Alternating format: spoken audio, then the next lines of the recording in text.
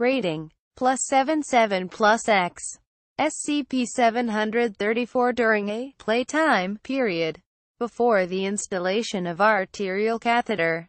Item hash SCP-734. Object Class Keter. Special Containment Procedures. Any staff entering the containment area must be in contained atmosphere hazmat suits. No physical contact is to be made with SCP-734. Anyone making physical contact with SCP-734 is to be immediately removed from the containment area and placed in quarantine for observation. Any items exiting the testing area must be sterilized before being allowed to exit the containment area. Blood is to be drawn via arterial catheter once daily. The amount to be determined and re-evaluated monthly. Catheter is to be cleaned and maintained 3 times daily. Blood drawn is to be immediately sealed in the container, sterilized before cryogenic storage. Blood may be stored for 5 years, after which it is to be incinerated. Requests to use drawn blood must be submitted to Overwatch.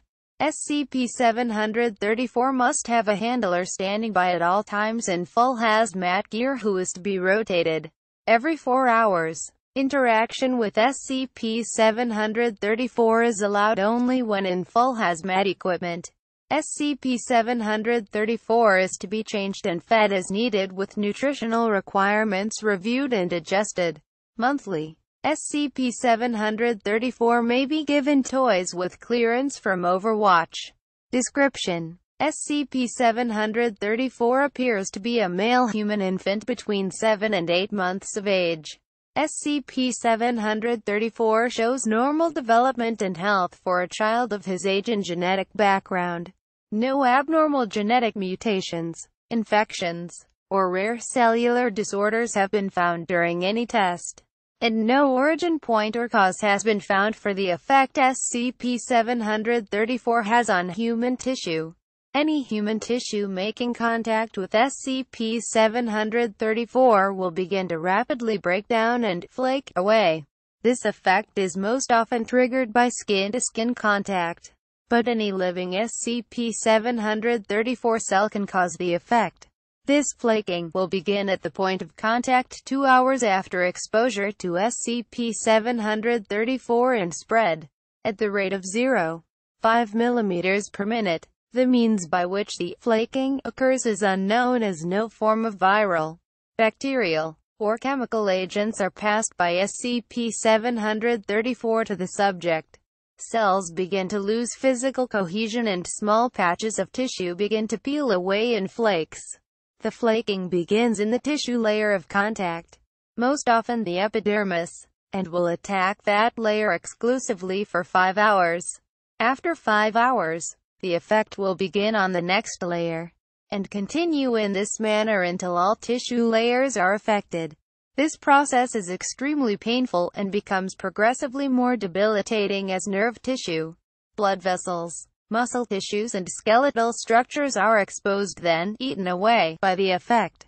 No treatments or procedures short of amputation of the affected areas have shown any success in halting the progression, with amputation having a success rate of 72%. Due to the non-infectious nature of this effect, and its low survivability rate, blood drawn from SCP-734 has a very high strategic value. An arterial catheter has been installed to provide a constant supply of blood samples which are currently being stockpiled and researched for possible application in Foundation activities, both covered and military. SCP-734 itself has shown above-average intelligence and physical aptitude, and proposals to train and condition SCP-734 to become a Foundation operative once it matures are under review. Nurse in initial stages of exposure. SCP-734 was recovered at medical hospital after reports of a massive outbreak of a unknown form of flesh-eating bacteria in the maternity ward. Foundation operatives quarantined the area and found several nurses, 4 doctors, and 1 infant affected by SCP-734. SCP-734 was isolated and contained after interviews with staff. The mother of SCP-734 was not found, and no records of her discharge from the hospital were found.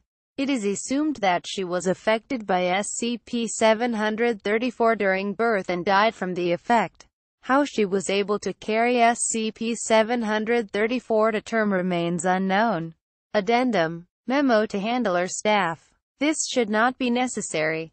A reminder will, however, be issued to all staff working with SCP-734 that full face masks are a mandatory part of the hazmat equipment needed for working with SCP-734 and may not be removed at any time while on duty. SCP-734 may be a baby, but it is still capable of causing a degenerating tissue disorder in anyone coming in contact with any living SCP-734 cells. This includes mucus. Agent removed her face mask, stating, "He's just a baby. I'm holding his hands. It'll be fine." Quote. SCP-734 then sneezed on Agent S' face, causing flaking to initiate from 26 points on her face and neck.